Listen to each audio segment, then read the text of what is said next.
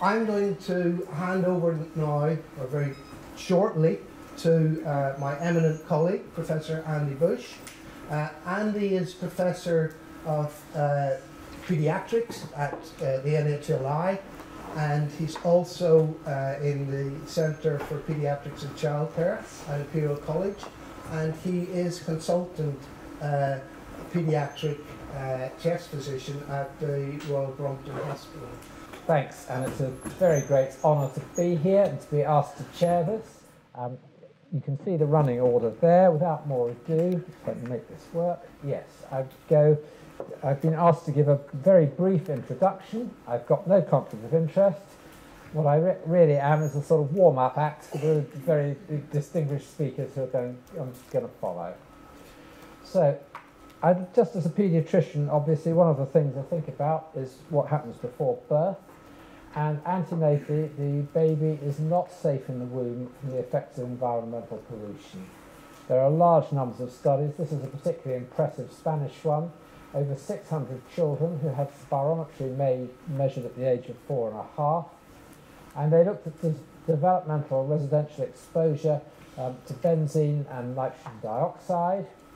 And here you can see benzene exposure in the second trimester of pregnancy on the horizontal axis, FEV1 on the vertical axis at age 4.5, and you can see there's this relation. The more benzene in the second trimester of pregnancy, the worse your lung function at 4.5, and the same as well for nitrogen dioxide. And in this study, not necessarily others, it was particularly pregnancy. And unsurprisingly, you did worse if you were allergic, and you did worse if you were of low socioeconomic status. It's always better to be rich and exposed to something nasty than poor and exposed to something nasty, whatever the nasty is. So our babies are not safe, and actually who cares about these early changes? You know, it's 4.5, they'll grow out of it, they'll all be fine. Well, just to say this isn't the case, these are Tucson participants, and they had in Arizona, the first and greatest perhaps of the paediatric cohort studies. They had lung function measured at 2 months of age. They were followed up with questionnaires prospectively 6 to 36 years of age, and a subset with spirometry and HRCT. The two lung function tests, I won't bore you with the details. This is a tidal breathing parameter. This is a squeeze parameter to mimic the flow volume curve. And you can see in red for the lowest tercile of the tidal breathing, right through life to age 36, they are more likely to have asthma. Same again, more likely to have asthma if they were in the lowest tercile of Vmax FRC. And those that were in the lowest terciles for both, 2/3 of them had adult asthma. So these early life events, the pollution damage is not something you can laugh off and it's going to get better. And the subset that had CT scans showed structural airway changes if you had poor lung function early on. And just going on further from this again, this is the Melbourne birth cohort. They were recruited at age 7 to 10. At age 50, they rephenotyped their group and backtracked the lung function. So here you can see at age 50, COPD diagnosis, current asthma, no asthma or remitted asthma. And if you backtrack to age 7 to 10, the COPD group already had the worst lung function. And whatever had caused the damage had happened somewhere over here before recruitment. So again, exposing pregnant women to pollution is unlikely to be something that you're going to get rid of the effects of very early on.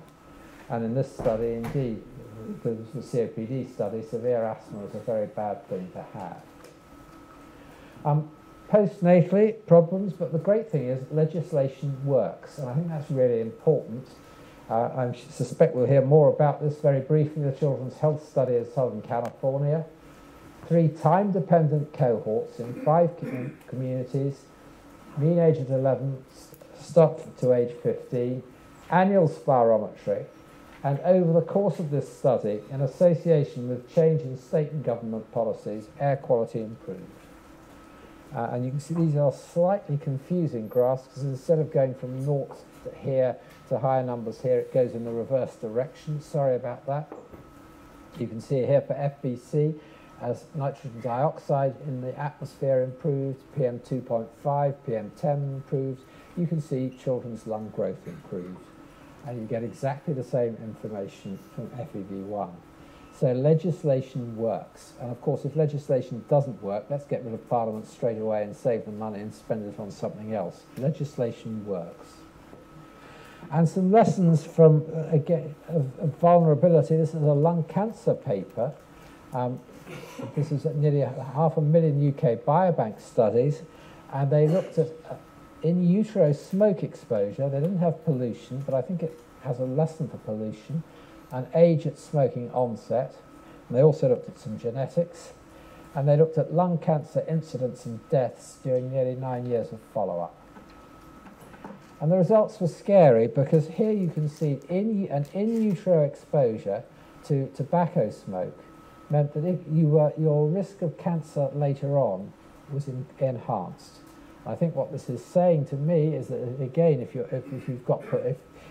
I can't be complacent about what the effects of pollution early on might not be in terms of later toxicities. And the age of smoking, and now thinking the age of smoking initiation, the earlier you smoke, if you start smoking in childhood or adolescence, again, your cancer risk is increased dramatically. And my suspicion would be, and the hypothesis would be, that early exposure to pollution is something that is going to be very, very dangerous in the long term. COVID, you can't give a lecture without mentioning COVID. Sorry about this, Frank. Lessons to learn. What happened to asthma in COVID? Well, this is one of many studies. In Pennsylvania, they looked at a big emergency department and asthma admissions, and they looked at triage data for acuity of attacks and compared with other indications for emergency department visits. And what you can see is all asthma attendances absolutely plummeted during COVID, and it didn't matter whether it was severe, mild or moderate, they all plummeted. It wasn't just that the mild ones stayed at home. And lots of people have speculated, undoubtedly less viral transmission is important. But other things happened in COVID times. So these are some pollution maps. Before the pandemic, in the pandemic. That's China. There you can see more Far East data. European data. More European data. I cannot prove it, but I would be unsurprised if that some of the improved asthma outcomes were not related to the improved pollution in COVID times. What about transgenerational effects? If grandparents smoke, if grandmother smokes, daughter's more likely to smoke and her child's more likely to have asthma. But there's a direct effect. If grandma smokes, her grandchildren are more likely to have asthma even if her daughter does not. What about pollution exposure to this grandmother? Is that going to have transgenerational effects? I see there's a sample of it. There's a symposium coming up, and I hope you'll have some more about this. What about fathers and grandfathers? This is again from the Tasmanian study. They looked at logistic regression for offspring asthma at age 7 and different types of asthma. And they looked at fathers' passive smoke exposure aged less than 15, and if they were exposed to smoke, their offspring's risk of non-allergic asthma increased. Again, we don't have the data for pollution, but I can't believe that pollution is going to be a good thing for old men like me. And passive smoke exposure before completing puberty and later active smoking increased asthma. So are we getting transgenerational effects through the males as well as the females? And finally, Alvaro Augusti's data, if you want to have good lung function, choose a parent with good lung function. If for whatever reason your parents are stuffed by pollution or smoking, if you've got offspring FEV1 in early adulthood, there if you've got 2 normal parents, there if you've got at least 1 low parent, and there's an R squared is nearly 30% for the effect of parents' average FEV1 on the child's FEV1. And this is such a strong correlation. If I didn't know LVAR better, I thought the data were fake. It looks, it looks really, really strong. So where now? What can we do about it? And this was a paper about purifying air in Africa, but I thought it probably had a lot of lessons for us.